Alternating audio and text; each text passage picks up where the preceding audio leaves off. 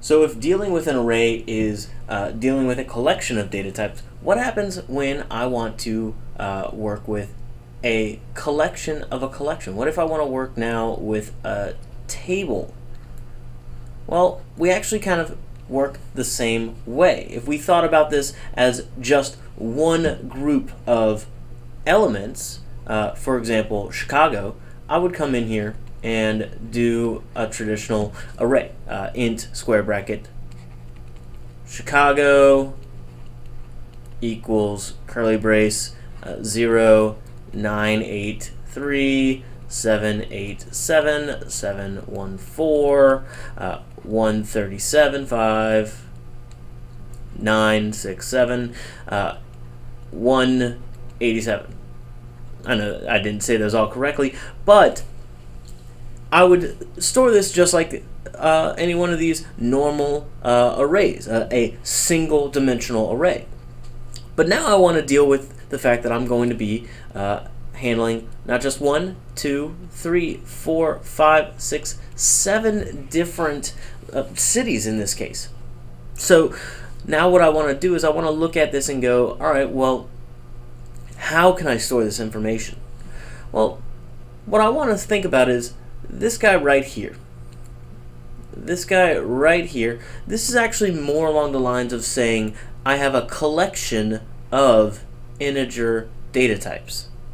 So what that means is now we can take that same idea and we can expand on it. I'm going to have a collection. I'm going to have a collection of something. Well, what I'm going to have is now I'm going to have a collection of data types. Basically, all I do is I add a square bracket to the very end. And this allows me now to create a table. Now, the same kind of concept would come in here. If I said something like distance equal new int, if it was a single dimensional array, I would use just one square bracket and I would say how big it is. In our case, 7. Since I'm dealing with two dimensions, I'm dealing with a row and a column, I would then in turn come in here and I would say the second dimension's length. Now, the one thing that I want to throw out there is this first one, if we're looking at this as a table, this is dealing with my row. This is dealing with my column. So you might remember way back in the day, you learned in Microsoft Eclipse. If I needed to reference an element in a cell, I would do something like B13. This was my column. This was my row. The same thing's coming on here, except for we've just swapped the positioning of these two. Now, if I wanted to, in turn, take this data and apply it, one thing that we can think about is this array, instead of Chicago, Boston, New York, Atlanta, Miami, Dallas, Houston, what I would in turn think about is more along the lines of looking at it in the idea of indices. Now I'm not just dealing with one indices, I'm dealing with two indices. And again, just like we would in Excel land, I basically play Battleship with my indices to figure out which one I'm dealing with. Now say for example, this guy, this 214 right here.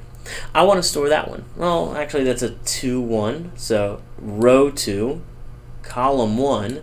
So what I would do is I would come in and I would state, let me scroll down a little bit,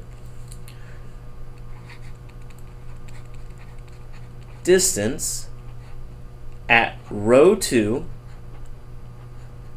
column 1 equals 214.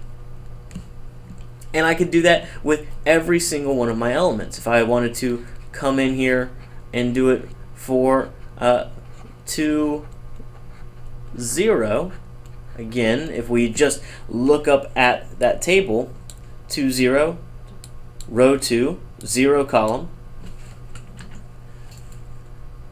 which is 787, I would come in here and I'd just pass that number in here.